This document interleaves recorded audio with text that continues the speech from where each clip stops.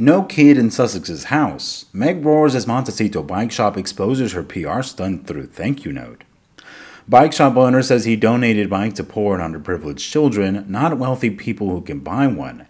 If this is true, then no wonder we're all confused by it. Royal Reel's YouTube channel believes that this is a PR stunt, which totally makes sense coming from those people. On the plus side, there are more photos of the child, so potentially more info to speculate on.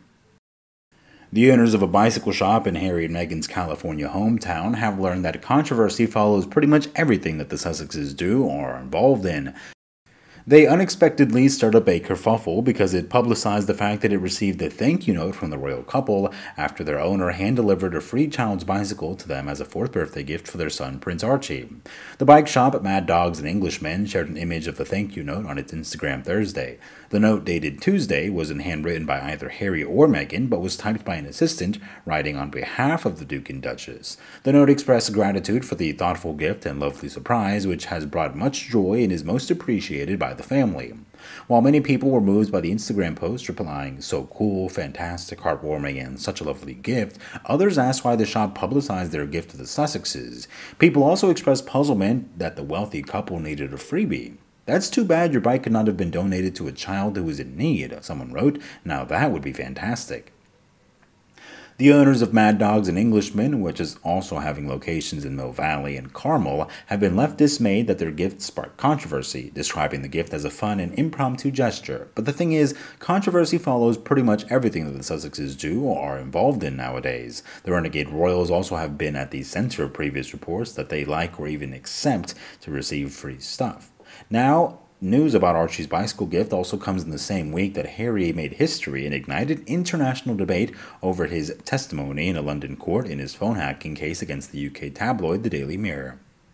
Shop owner Jennifer Blevins told People that Martin, her British partner and shop co-owner, got the idea spontaneously on May 6th, which is Archie's birthday, of delivering a special birthday gift to him. That's on the same day the world was watching the coronation of Archie's grandfather, King Charles. Quote, "He went and got one of our little specialized kids' bikes. They're really nice little bikes. And he's like, this one's perfect. It's got training wheels," Blevins told People. "And so he went and got some birthday balloons, and he got some flowers for Meghan and a birthday card, and he said, okay, I'm going to bike over there and take it to their house." That's what Martin did. According to Blevins, he drove up to the Sussexes' estate, telling the security guard at the gate, "I'm just a British business in town that wanted to give Archie a gift." After the guard ran a background check on Martin, the bike shop co-owner was allowed to leave the gift, along with the balloons, flowers, and the card. The shop first hinted that it sent the gift to a special birthday boy on its Instagram account May 7th without naming the boy. It shared a photo of the child's red bike with training wheels next to a British flag and one of the popular sidecars it sells. The caption said, "Martin gifted him a new kid's bike out of their Montecito shop. We really hope he enjoys it. His little sister can ride as well when she gets a bit bigger." The shop's owners were delighted to receive the thank you note from Harry and Meghan a month later, with Blevins telling People that celebrities who live in Montecito regularly buy bicycles from them, but none of them sent a thank you letter. As much as Blevins said to gift Archie was sincere, it also underscores an economic reality that benefits rich and famous people, especially in today's influencer-driven popular culture. The rich and famous often are showered with lavish gifts of designer clothing and other goods and services, usually out of the hope that it will become known that these stars are wearing or using those freebies. The owners of Mad Dogs and Englishmen also had to expect that they would garner publicity, or at least some local goodwill, by making it known that they had remembered Archie's birthday.